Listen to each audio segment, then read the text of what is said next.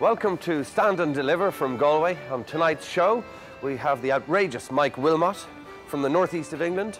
We have the fabulous Sarah Millican. But first, Ireland's very own Karl Spain. Well, I like a bit of crack. I like having a bit of crack with my friends or whatever, you know, as we all do. I'm sure that's well, really, you're different to me. How would you expect us to relate to you, Karl? But I have this thing I constantly do. I don't know, it's involuntary. I can't stop myself. Like, I'd be in, one of my friends, we were on the tube in London, right? And I'd stayed with her for the whole weekend. She put me up, you know, fed me, which wasn't easy. And she's heading on to work, and I'm getting off to change tubes to go to the airport. And no one talks to each other on the tube. Everyone's looking at the paper, not talking, just, all right, ignore everyone, pretend there's no one here. And as I get up, the devil comes on my shoulder, and I just turned, and as I'm walking off, I went, anyway, I'll talk to you soon. Let me know if I'm the father. But there was a lot of us there that night. And I go and leave her to deal with it. Everyone in the car. Strangers were becoming friends. Did you hear what I just heard there? Did I imagine that? And I've loads of them. I've loads of them that I do, and but I was taught a valuable lesson, because normally I'll do it and go, and by the time I meet the person again, we're laughing. It's funny, but at the time they're going traumatized, going, oh no, what's going on here? I became the victim of it. We were out one night, friends in the pub, and it was the usual pub conversation. Started with myself and the lads just talking about, if you were to sleep with a Simpsons character, which one would it be? And I'm thinking, there's no right answer here, is there? You know? One of Marge's sisters, I don't know. What are you going to sleep with them for? They're ugly. Like, it's going to happen, you know. And then it led on to traumatic things that have happened in your life. One of the friends, he broke his leg when he was 12 years of age playing football in the back garden, and his mother checked his leg was broken, obviously removed his trousers, then saw the leg was broken, put him into his younger sister's buggy and brought him into town, into the hospital. So as well as, you know, broken leg, he had his dignity removed, and just 12 years of age in his sister's buggy all the way through his neighbourhood into town, and he's telling that, and we're not laughing, it's not funny, we're kind of giggling, you know, that's it's a little bit funny, but sorry. So then I told my friends a story. I'd never told anybody this story. I just came into my head, and I said it, and I was telling them about when I was 3.5 years of age. It was the day of my sister's 6th birthday party in our house. Big party in the house. You know, the first big party I remember as a child, like, you know, it was all excitement. I was, you know, couldn't have been, I was so happy. Everyone knew strangers. Oh, this was great, you know. And big party all day. As the evening wore on, I was brought in to have my bath be put to bed. So I'm in the bath. My mother's there giving me my bath. It's 1970s Ireland. The phone rang. Now, when the phone rang in Ireland in the 1970s, it was like a fire alarm or an air raid siren. Everybody ran. You know, there was no, that person could never ring back, you know. There was no caller ID. You never knew who it was. It was a mystery until they rang back. Did you ever ring? Have you rang before? When did you call? At the time, was it 7 o'clock you rang on Saturday? Did you ring that? Was that you? So my mother's gone. I'm left sitting in the bath. 3 of my sister's 6-year-old friends came in. They saw me. I don't know, there were 6-year-old girls. I don't know, were they familiar with the penis? But my one obviously was a bit strange to them, right? They look at it and decide, that's wrong, we better remove it.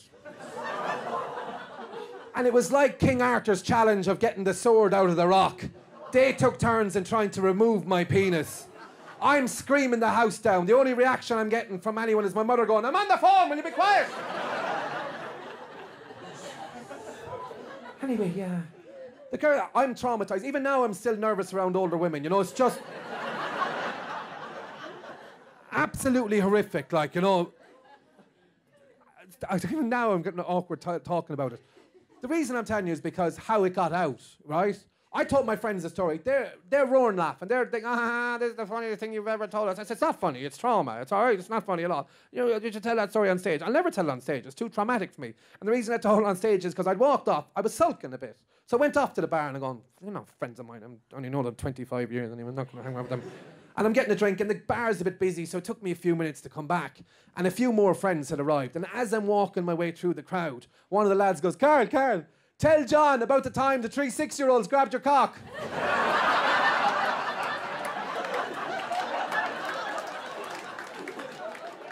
I can explain, okay? Everyone's looking at me going, no.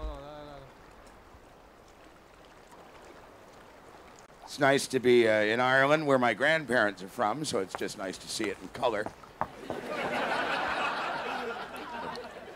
Horribly depressing photographs of this country. When I grew up, there's your grandfather, there's Dave, and there's your grandma. It's almost as though they didn't invent the smile till they came up with color photography. It's like, it's in color. Is it? Is it? It's like real? So, I am from Canada, a weird place to live, really. I didn't realize how weird my country was until I visited other countries. And I had a bit of a midlife crisis last year, which is, I'm 47 now, and how I could dare at 46 say that's midlife. Like I got a fucking chance at 92. You know, I think midlife is when a man realizes any day now, really, any day now. A couple of good coughs and a bad shit and I'll be dead, you know what I mean? But it's true, a friend of mine, Derek, he owns a cabin in northern Ontario, like a 9-hour drive north of Toronto, quite a bit away, where there's fuck all. And he's a bit older than I am, and he says, you know, when I had my little crisis, what I did was I went up to my cabin, I just stayed there for a week by myself. And you'll be amazed at what you learn. And this is the fucking winter, it's -20. Because you step there for a week by yourself, and you will learn a lot about yourself. Now, I don't know how to drive, so I was left there, and he fucked off. And the first thing I learned about myself was, I'm not to be left alone in a cabin. Turns out I'm not big on me. I don't like being near me for that fucking long. And there's something terrifyingly lonely about Northern Canada, which I have to explain to my Irish cousins here. There's a thing, Northern Canadian radio. Now, radio, I think, was invented to alleviate boredom. But Northern Canadian radio adds to it beautifully. These people aren't supposed to be on the radio. Like, the morning show, how many morning shows start with this? Hello? But that's not that doesn't get you out of bed, does it? Is someone listening to me? Can you tap your radio so I know I'm not alone as well? But they know who they're talking to. For instance, the show will start with coming up in the next 3 hours. No one in life tells you what's coming up in the next 3 hours. Only Northern Canadian radio, because they know you're not going anywhere. You're fucked for the next 3 hours. They know they're talking to invalids. They're talking to unemployed people that can't get out of bed. They're talking to people that are pinned under farm equipment in some, giant warehouse somewhere, trying desperately to chew their own fucking leg off so they can crawl across the warehouse floor and unplug that radio.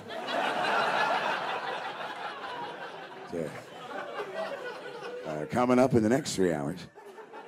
And this is not written, I swear to God. Coming from the Ottawa Folk Festival. Like that's going to entice excitement. All the way from the Ottawa Folk Festival, we have Mr. James Hills, the Jimi Hendrix of the ukulele.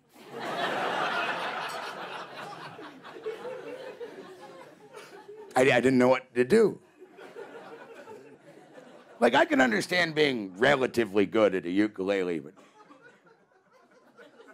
getting Jimi Hendrix good? You're just a stubborn fucker. That's your problem is. You're not a musician. You're just evil. It's a ukulele. We've all picked one up. And that's enough. This stubborn fucker got Jimi Hendrix good at it. So I waited 3 hours, hoping he'd be shit. And he played Little Wing, one of my favorite Hendrix tunes, and it might have been because I was alone. I cried a little. It was beautiful. And his name is James Hills, so go out there and get his CD. And you'll listen to it once, my friend. and you will throw away all your other ukulele CDs. As soon as you hear that, what the fuck have I been listening to? It's like being good at a tuba. Who could fucking care? Who could possibly give a shit? Bill Bell, by the way, apparently is the world's best tuba player, and that destroys me. What's the shit one sound like? I can't. How do you hear? How,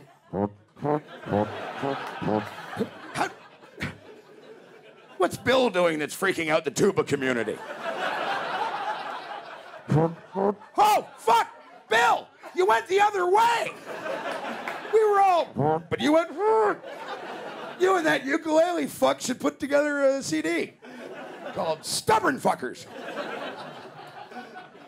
I don't do a lot of television comedy. The last television comedy I did was in Moncton, New Brunswick, in Canada. Had to throw that third part in, because the rest of you was like on the moon. And I'd like to perform for you now, if I could, a joke that was rejected from the Moncton Comedy Festival in Moncton, New Brunswick, in Canada. So I'm in Fredericton, which is also in New Brunswick, Canada. So I'm in Fredericton. You know how they can be.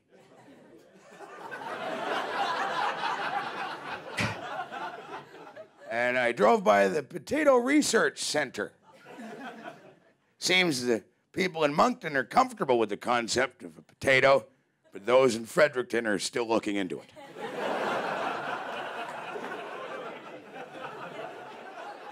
Did I hear a faint round of applause from someone at the bar going, "That's so fucking Fredericton, that is." So, I don't know why I make fun of potatoes. I basically am one. I love the potato. It's fucking perfect. It is. You can fry them, you can bake them, you can boil them, you can smash them up, you can eat the fuckers raw. And if you leave them under the sink, they turn into more potatoes. How there was a famine is beyond me. How? What? You fuckers run out of sinks? Is that what it was? Join us after the break when we'll hear Sarah Millican say, "What's your favourite thing about living on your own, love?"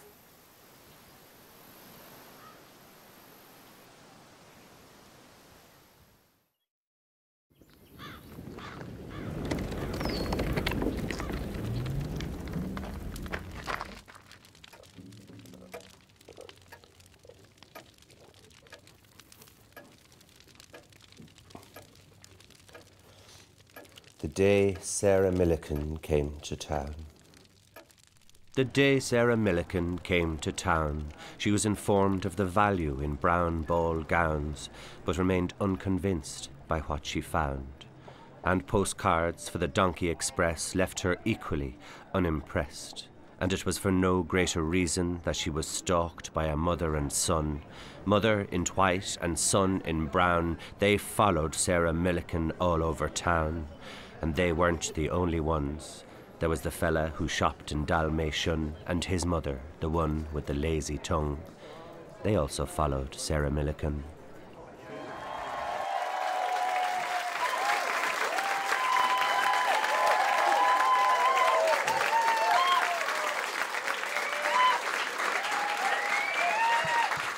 Hello. Are you well? Yes, two of you are well. That's a good start. I was going to start off with a bit of advice. I'm not really very good at giving out advice. I give an example of how.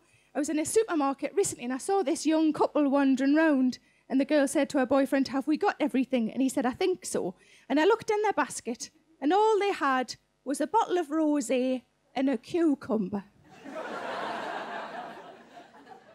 And I just thought, there's no way they've got everything else they need in for a salad.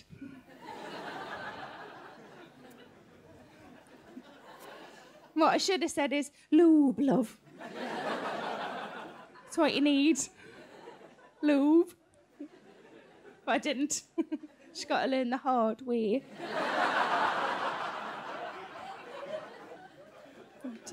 But I was going to say I'm highly strung, but I don't think that's right. I get myself agitated very easily. Let's say that. That sounds much better, doesn't it? I get agitated. I'll give you an example of when I've been agitated. I was recently in a hotel room on my own and I got trapped in my bra. I can see the women are looking at me like, tell me how it happened so it doesn't happen to me. And the men are just happy that I'm talking about bras, aren't you? So I was in a hotel room. I went to fasten my bra. Nice lady, are you a back fastener or a front and swizzle? A back freak. If I could do that, I'd be in the bloody circus. I'd just be fastening bras, though I don't have any of the circus skills. I asked a lady recently, I said, are you a back fastener or a front and swizzle? And she went, neither, I do the third one. I said, there's not a third one. She said, there is. She said, I just sort of fasten it and put it on like a jumper. I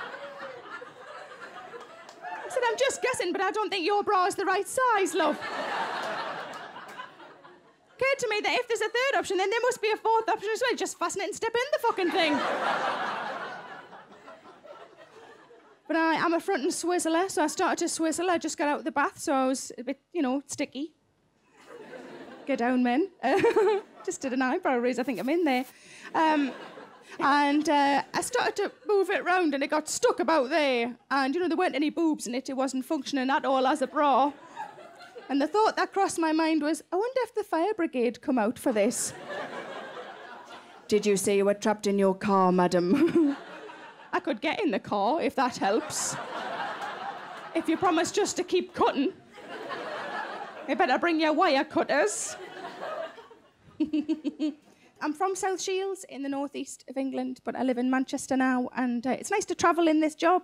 I got to go to Australia in April for the Melbourne Comedy Festival, which was great until it came time to coming home, where because of the volcano, or as we call it, the fucking volcano, got stranded for an extra week. You find you don't get any sympathy off your friends if you tell them you are stranded for an extra week in Australia. My friend said, you are stranded for an extra week in Australia? Well, boo fucking who? I said, yeah, but listen to the word that you're using. It's stranded. It's not a good word, is it? You could be stranded on the end of Brad Pitt's cock and you'd want to go home eventually. I mean, after a week or so, obviously.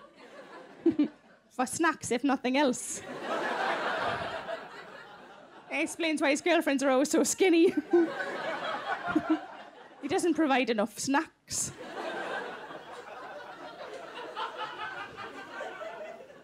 But when I was in Australia, I got a phone call from the fraud department of my credit card company inquiring why I was spending quite so much on my credit card. I thought it was me mum at first, but it was a lot less scary. It was just the bank. And she said, can I check a couple of transactions with you? And I said, by all means. The first one was just a cash point withdrawal, and I had withdrawn the money, so that was all above board. Second one, she said, you spent £102 in a place called Holt's. And I went, yeah, it's a chocolate shop. And she went, £102? I went, yeah, they were for presents. For me. Because I was nowhere near Brad Pitt's cock. I did get a new nickname while I was out there when I was in Australia. I've never had a nickname before. I've been called things, but that's different, isn't it? My nickname is the cake pigeon. Because whenever I walk past a cake shop, whenever I press myself up against a cake shop, I go, ooh.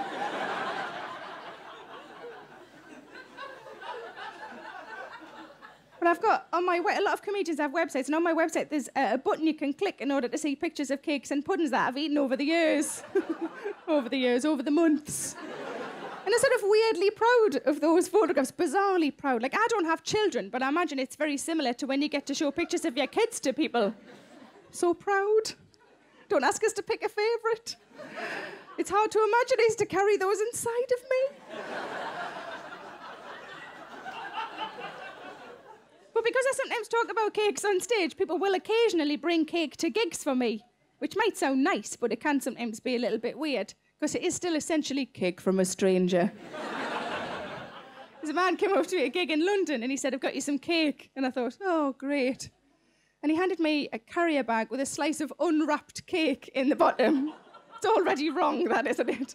But I wanted to be polite because he'd done it out of sweetness, and I said, that looks lovely, pet, thank you very much. That looks like carrot cake. I said, carrot cake. And he went, it's passion cake. I think I know cake, and I don't think passion cake exists. I think it's carrot cake plus Rohypnol equals passion cake.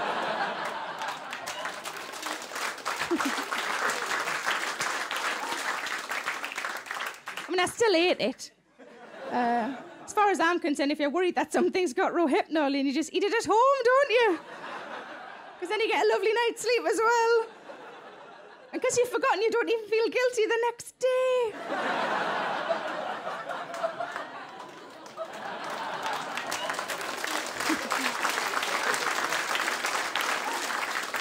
I find I'm not very good at relaxing. I'm rubbish, absolutely rubbish at relaxing. A friend of mine just said to me, just have a bath.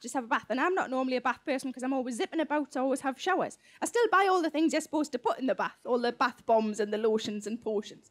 But then the only time I ever have a bath is when I'm in a hotel. And of course, I haven't taken those things with us, have I? All I've got is like an inch of shower gel / shampoo / toothpaste, whatever, with which I'm expected to wash a 12-stone woman. I mean, me. I don't like provide a service. Come on in, get on the scales. Yes, you're all right. Go and get your clothes off, flower. Arms up. But I had a massage. Give us a cheer if you've ever had a massage. It's nice, isn't it? I had a massage. I took my boyfriend. I thought it would be dead romantic if we went together. Not romantic at all. It was incredibly stressful. He panicked all the way there in the car, and just as we got out the car, he just blurted out, "What if I get an erection?" And I went, "You won't get an erection. You won't get an erection."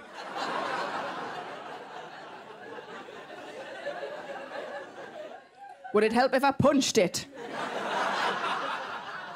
And it did. Oh. I do find spending time with my family quite relaxing. I think it's something to do with being in the family home. I find it, quite soothing. It's not always relaxing. I took my mum and dad and my sister out for quite a nice lunch just before Christmas. And out of nowhere, my mum just went, "When me and your dad go, we're going to go together." I said, what are we talking about now? "When me and your dad go, we're going to go together." I said, "Are you talking about a suicide pact?" And she went, "No, we're not going to call it that." So that's still what it is then. And I said, "Is this imminent?" Because it was just before Christmas and I had some presents I could take back to Marks and Spencer's. And she said, "No, in like 20 or 30 years' time." So I looked at my sister and I was still doing the what the fuck face. I did the what at my sister. And she quite calmly just said, "As long as they leave me a letter explaining it, because I'm not going to go to prison for them."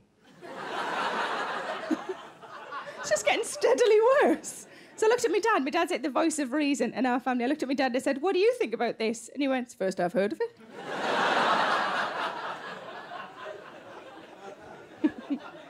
He looked genuinely gutted as well. He had massive plans for what he was going to do after my mum had died. But you've been a lovely audience. I'll leave you on this. But I've got a lovely boyfriend. He's very sweet. We've been together for 4 years. And I said to him in January, I think it's about time we started talking about the future. And that's what I expected from him, like an awkward silence, maybe some footsteps as he walked out of my life. But he didn't. He just smiled. He just beamed. And I was really touched. And I thought, oh, my God, he wants to spend his future with me. Yay. And I said, "Are you sure you're all right talking about the future?" And he went, "What, like flying cars and that?" You've been lovely. Thank you very much. Good night.